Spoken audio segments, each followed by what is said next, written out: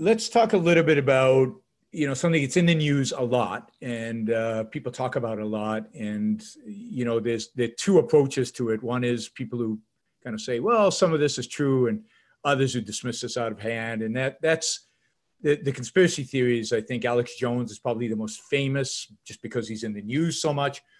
But really, conspiracy theories are everywhere. But, you've got the Soros conspiracy theory. He basically runs the world. He's the devil from the left.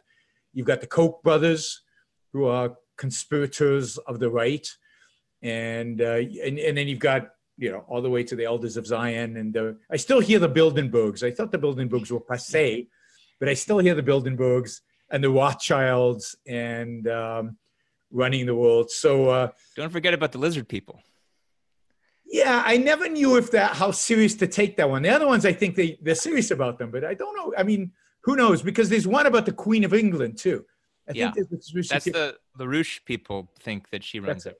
That's right. I should know that because the LaRouche people hounded me for a couple of years. They were after me, so I should know. But yes, the Queen of England, she runs everything. It's all run from her. So. Yeah, and there are lots of them, and they come up all the time. And then, of course, there are real conspiracies, like what we're seeing with the Catholic Church, and people do bad things, and they do bad things in an organized way, and the real conspiracies. So you published a essay recently, which surprised me a little bit because I never thought of Ayn Rand talking about conspiracy theories because he doesn't have an essay on it, but about Ayn Rand's view of conspiracy theories. So could you give us like an introduction to what that is and maybe describe the essay a little bit? Yeah, well, actually, let me just give you a little background about why I got into this topic. Yep.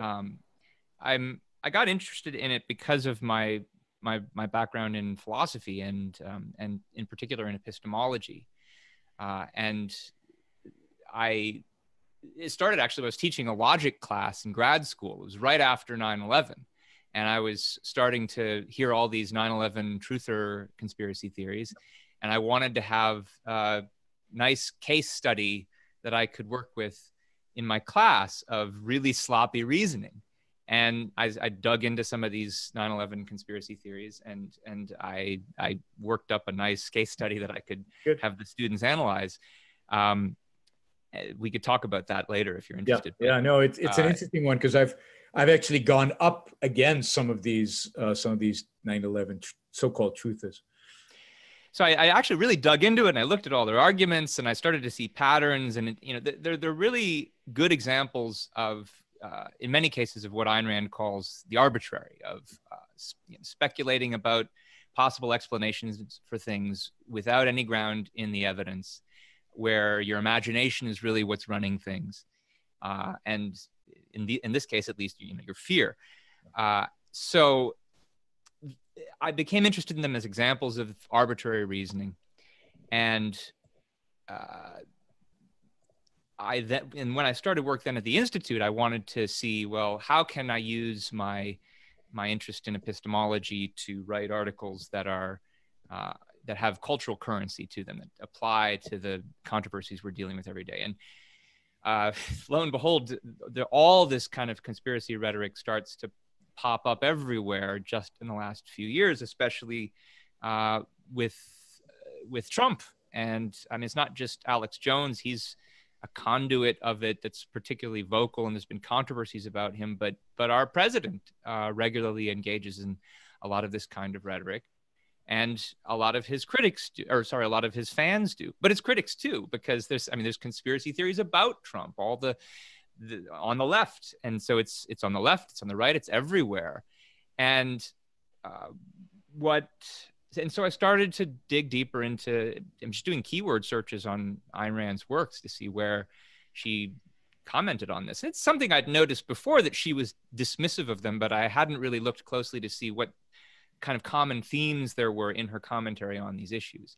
Yeah. And she's not somebody who so much spends time dissecting arguments of conspiracy theorists, which for a number of good reasons, I think, and it's not sort of not worth spending time on because so many of them are so absurd. But what she does do is when she's when she's looking at various political and cultural controversies, she's trying to explain why things got to be the way they are, why there's some kind of irrational, destructive policy that people are doubling down on, in spite of the fact that they ought to know that it's irrational and destructive. And she's trying to explain it by reference to the ideas that the major players accept openly. Yep. And when she does this, she often comments on how, well, everybody on every side of this issue holds these major philosophical ideas. For example, the morality of altruism.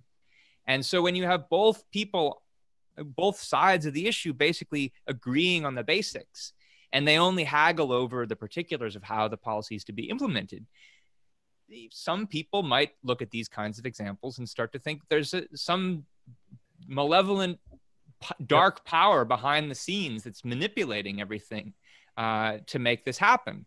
And on a number of these different kinds of issues, she says it's not a conspiracy, and you've got to look to the basic premises that people accept in the open, that even the people who worry about conspiracies accept.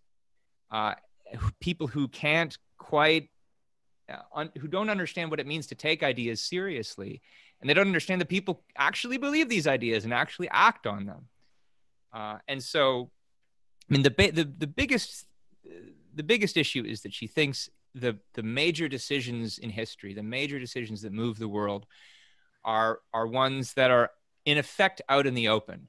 Now there is stuff that happens, in the back room. So before we get to that, I want to dig a little deeper into what this out in the open means. Sure. I mean, what makes Rand unique, I think, among intellectuals, certainly today, is the idea that she believes that history is moved by ideas, and that those ideas are not hidden ideas, but they're ideas that almost everybody accepts. And that when you analyze the events of the day, you analyze, why people did what they did in 9/11, why we responded the way we did to 9/11, let's say, all of that, there's no hidden agenda here. There's no some secret cabal that, Bin Laden told us why he did it. And Bush was motivated by something when he did what he did. And it turns out that he's motivated by altruism, just like the pacifists are motivated by altruism. Yeah, at the end of the day, there's not that big of a difference between them. And that it's the ideas are in the open, and that the ideas move history, and ideas move important events in the world. There's nothing else. Yeah, I mean, 9/11 is a good example to discuss that. I mean, she obviously didn't comment on this, but since your listeners are probably more familiar with it, the essence of the various theories about the truther view is that our government either planned and actually executed these terrorist attacks, or at the very least, they say they knew that it was going to happen and they kind of let it happen. And the reason that they did this was because they wanted to use it as a pretext to go to war in Iraq for oil or something like that, or Halliburton wanted to get defense contracts or what have you. And it's imputing these motives of secret greed, and they're launching a multi-billion-dollar war just so they can line their pockets with a few million. But as I'm sure you're aware and you've commented on many times in the past, the reasons why this happened are far more transparent. I mean, as you say, both sides of our political party, and especially in our foreign policy, there's a long time commitment to the idea that the United States' interests are not the most important ones, that we need to be deferential to other countries, that we can't have an aggressive foreign policy, and there's decades of appeasement that have contributed to this the buildup of this threat. And then it even gets down to the very detailed level where you have the various 9/11 hijackers in this country doing training on airplanes, but nobody wants to ask any questions about that because these are foreigners and we don't want to be discriminatory. We don't want to upset Muslims, we don't want to tag them as Muslims. Right. And I mean, there are probably a lot of other things, and I don't think everything about the way that the attacks went down was simply because of altruism. A lot of it's just plain old, good old fashioned incompetence on the part of the government. But that's also, that's long-standing issue and exactly what you would expect when it's not focusing on the task of national defense in the way that it should be, because it's busy focusing on a million other, altruistic welfare policies or whatever, what have you. Yeah, and of course, some people couldn't understand how can people be so evil? How can people be so, how could they, the government could be that evil. The U.S. government could be that evil. But foreigners can't be that evil. Muslims can't be that evil. Individuals can't be that evil. They attribute all the evil to the powers to be, the conspirators. And of course, no, I mean, if you study what bin Laden says and what he believes and what he thinks and what he's done and how he behaves, he's exactly that evil. And there's no surprise here. And he tells you exactly what his motivation. I mean, there were even people who thought part of the conspiracies were that the CIA paid him, right, to do it. So it even got to that point because people couldn't, well, I mean, there's a lot of reasons why people go to the conspiracy theories. Maybe we can talk about that towards the end. Fear is definitely part of that, but I think it's deeper than fear.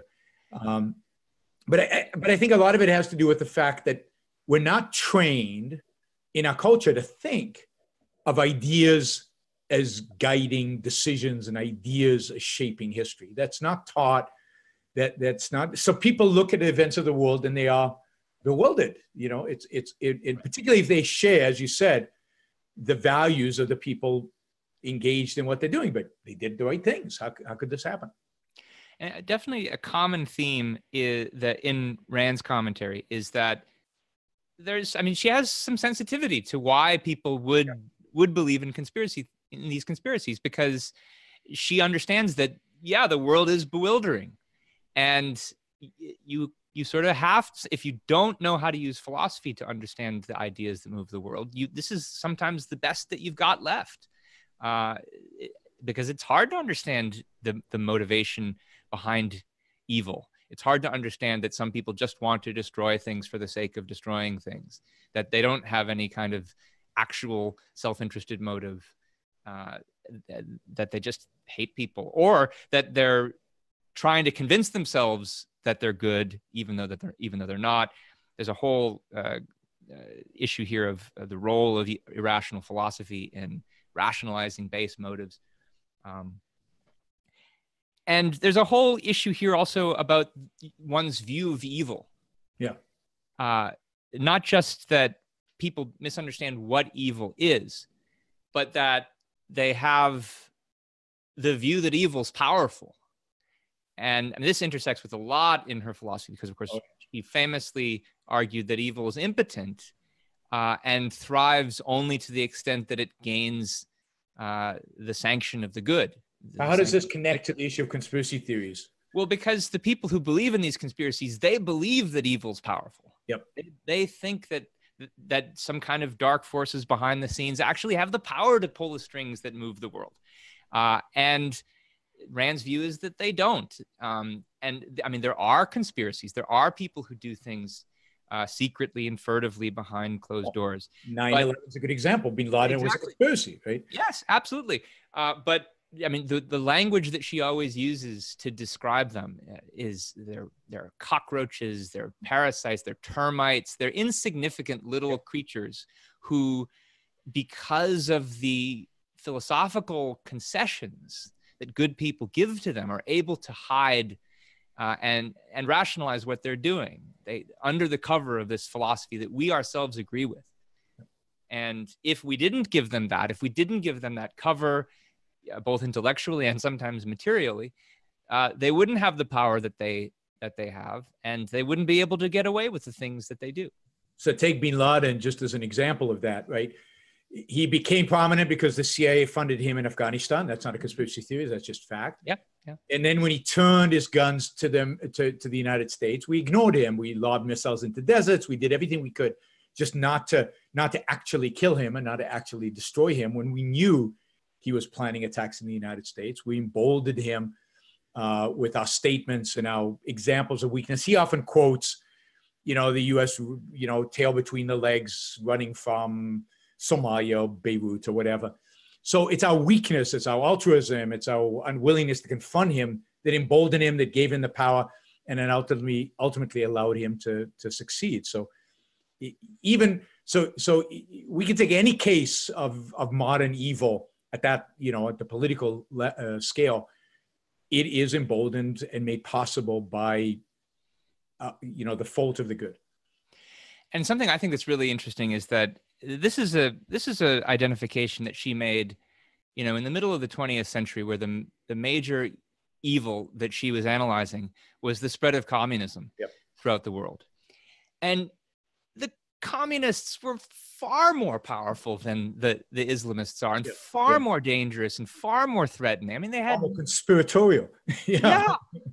But even still, she was able, and even though she was herself a refugee from communism, she still was able to see these people wouldn't be able to pose the threat that they pose if it weren't for the concessions the West and intellectuals more broadly are giving them. And so if it's true about the communists, certainly true of the Islamist threat that we face. And that was the main conspiracy issue she was dealing with at that time, is that the communists, infiltrating the U.S. government, and they're causing all this stuff, and this is why the state is growing or whatever. So what was a retort to that, to the idea that the communists were the real force behind American politics? Well, I mean, she did think that there were some, and this is part of the reason why she was involved in the Army McCarthy hearings, testified before HUAC,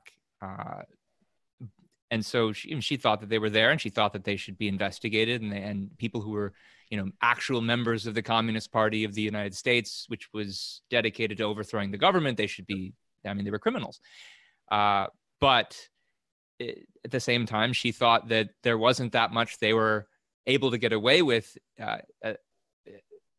unless it was because we were sanctioning them and giving them power. And the passage that I quote in the article, which is from one of her very early nonfiction pieces for the New Intellectual, really says it all.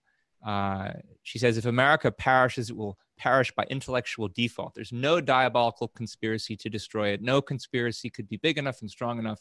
Such cafeteria socialist conspiracies as do undoubtedly exist are groups of scared, neurotic mediocrities who find themselves pushed into national leadership because nobody else steps forward. They are pickpockets who merely intended to snatch a welfare regulation or two, and who suddenly find their victim is unconscious, that they are alone in an enormous mansion of fabulous wealth, with all the doors open, a seasoned burglar's job on their hands. Watch them now screaming that they didn't mean it, that they never intended the nationalization of the country's economy.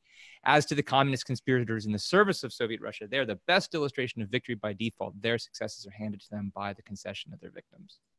Yeah, and she's very critical of conservatives, because she identifies conservatives as sharing the moral premise of the communists, and therefore the conservatives not being able to stand up to the welfare statists, to the efforts to ultimately lead to socialism in America. And of course, we're seeing that in spades today. Yeah, and the final sentence of that quote: history, fate, and malevolent conspiracy are easier to believe. This is about the motivation, right?